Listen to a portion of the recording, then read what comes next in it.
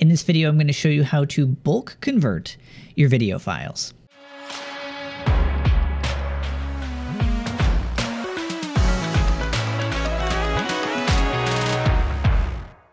So it's no secret that video is a huge part of what pretty much any creator of any type does. Again, whether you do Facebook or Instagram or YouTube or TikTok. Beyond that, you have things like YouTube Live, or you have things like Twitch, which are all live video.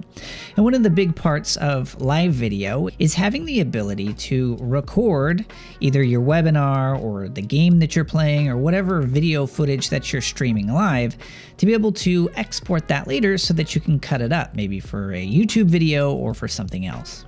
But sometimes when we're working with various different types of software, maybe even something like OBS, you'll notice from time to time that the exported video file comes in a format that we can't necessarily edit with easily. Or maybe it was even an export that just didn't have the right settings.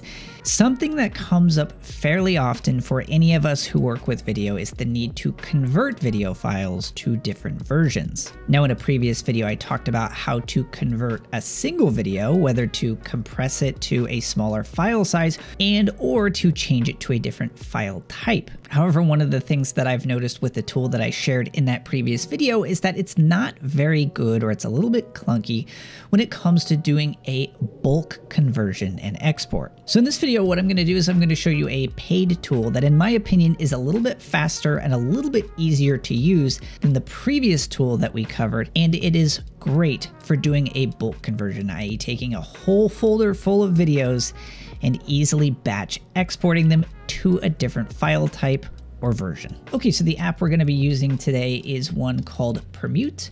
I will leave a link in the description if you would like to check this app out. But the first thing that we're going to do before we start any conversions is we're going to jump on up to the settings. And one of the things that's really cool, you can go through here. I'm not going to cover all of the various settings and options that are in here. I'm just going to kind of get you up and running with the basics so that you can decide if this is something you want to use. But one of the coolest things about Permute is all of the presets that it has baked in. And this is pretty much, for most of us, going to cover most of our needs. If you have a particular device, for example, that you're trying to export for, it's got it ready for you.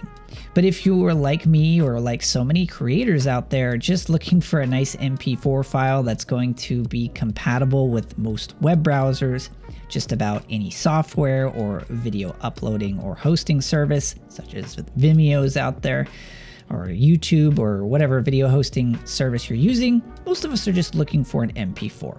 Like I mentioned, however, it's not uncommon for things like OBS or other video editing tools or software to export in something like an MKV, and there's other, or an MV4 or something like that, that isn't something that is natively compatible with a lot of software out there. MOV is another example if you are a Mac user.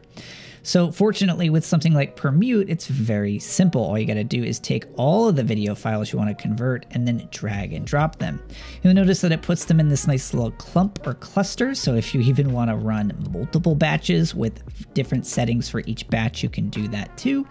Most of us, though, are just going to drag all of the video files over that we want to convert. And then from here is where you get to pick one of those presets, and you can create and add a new one if you want to. So if you're very advanced, what you can do, of course, is go into settings. You can maybe pick one of these that you already have here. Then you can go up to duplicate, and you can start changing some of these settings. If you want it to resize the video, if you want to mess with subtitles, all the options here. If you want it to change some of the audio quality settings, you can do that too. For most of us, though, the default settings are going to work just fine. And then all you got to do is you just come down here to this bottom left-hand corner, not to each individual video, unless you just want to convert one, but we're going to do it here in the bottom left-hand corner, and we're going to click start. And as you can see, it's going to do the conversion process, and then you're going to have all of your converted videos. Just jump back over to this particular folder where my original folders or original files were stored.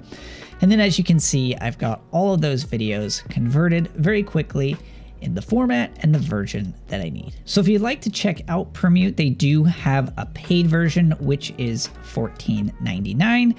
So there's a little bit of a cost involved. However, I have personally noticed that it has saved me a ton of time, especially if you're somebody who finds yourself bulk exporting a lot of video. Now, the other cool thing is if you are a Setapp subscriber, you can actually get Permute included with your Setapp subscription, which is something that I personally do.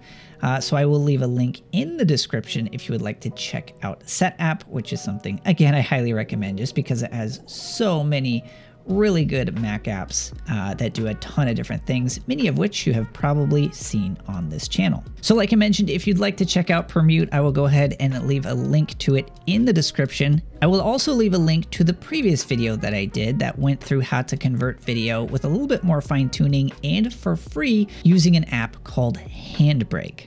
But as always, if you found this video useful, be sure to hit that like button, subscribe if you haven't already, and I look forward to seeing you in the next one.